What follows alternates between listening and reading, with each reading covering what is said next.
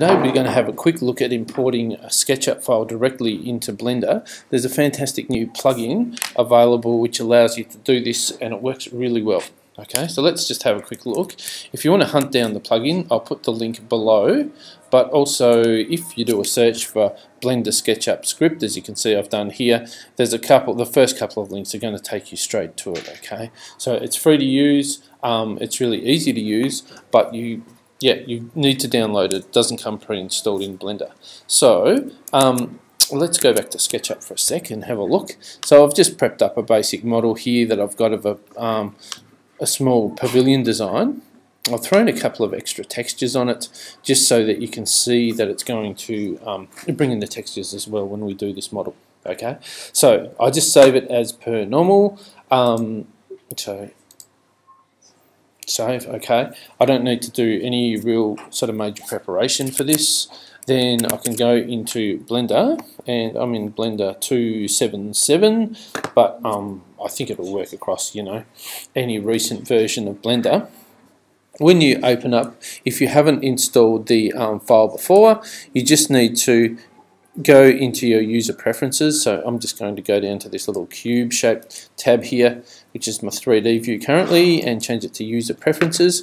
Come over to add-ons, and what you need to do is go install from file. So install from file, click on that and browse to the zip of the file. Okay, so it doesn't need to be unzipped. It's easier actually if you just zip it and or keep it zipped and just load it straight in. Okay, once you've got it, you just need to check on that it's enabled. If I search sketch here, you can see there's an import export SketchUp importer, and we'll just turn that on.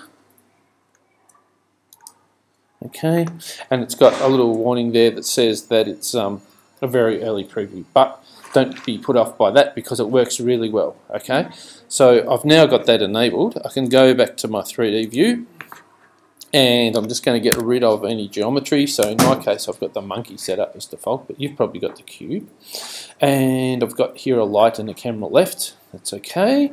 So all I really need to do now is go File, Import, and we can see Import SketchUp is down the bottom here. Now that it's enabled, I'm going to go to my desktop, and I've labeled it here. It's the pavilion.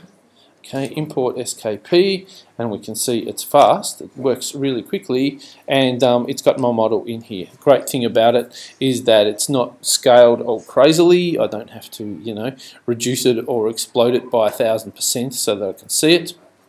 You need to have cycles render happening. Okay, that's good. Now let me just tweak up the lighting a little bit. Okay, so let me go into the scene and turn this maybe into a sun so it just looks a little bit better. And I'm not going to get too technical for this particular tutorial. Okay, so we're pretty much done as far as showing how to do it. It's easy. Okay, but if you want to have a bit of a follow along for the rest, which I'm just going to do a little bit of quick lighting on my model, you're more than welcome to. Okay, so I've just got my sun happening there, I've got my building over there. I don't mind popping in just quickly a ground plane. Okay. Let me just add a ground plane, and I'll just scale it up. There we go, just scale it a bit bigger, and I'll go a bit bigger again, so it just, makes the scene look a little bit better. And I'll just colour that as a grass, new, diffuse, and I'll just, put just a light kind of grassy colour. Okay, so we don't need to worry too much else.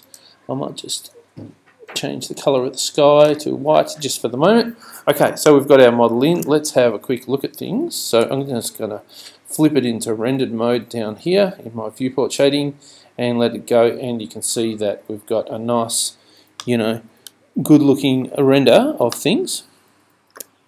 And the big thing that I really like about this is, let it resolve for a few seconds, is you can see, like on the roof there, I've got some tile, I've got a tile texture, and it's showing up. Okay, so that's the great thing about this, is it brings in all your textures and you can work with them within Blender. Fantastic. That is a major breakthrough, I think. So what I'm going to do is just flip it back into solid mode for a sec. I'm going to select that glass, and we might need to just set that up a little bit more carefully. So I'm going to select my material over here and translucent glass blue. Okay, so it's all set up pretty well, right, except for when we look at the surface type, is it comes in as a diffuse, which is fine. So I'm just going to change that to a glass. And now if I have a bit of a look at my glass, so let me change that to up to rendered. Yeah, okay, we can start to see that we've got a glass. I haven't got that much glass on this building actually, but let's have a bit of a peeking through this window here. Yeah, you can see that the glass is working quite nicely. That's good, and our world is going quite nicely as well. Okay, now one thing with lighting this world, we've just got a really basic texture on this at the moment, but if you want to get a little bit more you know, fancy with this, let's click on use nodes in our world. That's good, and let's change this up a little bit.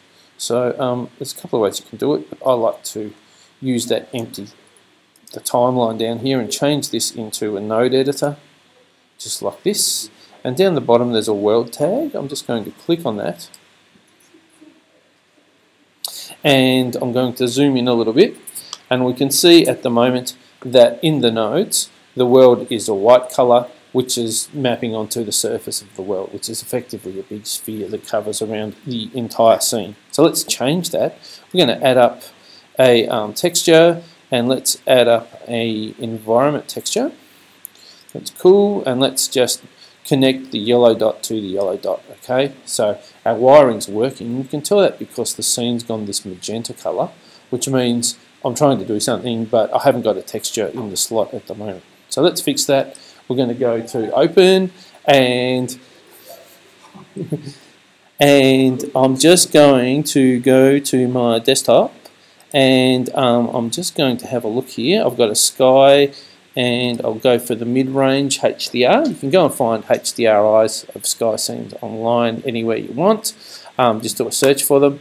I'm going to click on this one, go open image, and you can see now that it's started to apply a HDRI to my scene, which allows for a little bit more complex lighting. So that is pretty much the start of things. In order to tune this up, I could put emission materials inside the building so that the glass, you know, was lit up from the inside and the inside looked nice. But for the moment, I think that's enough.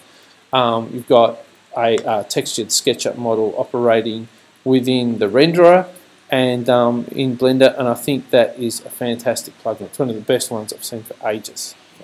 Thank you.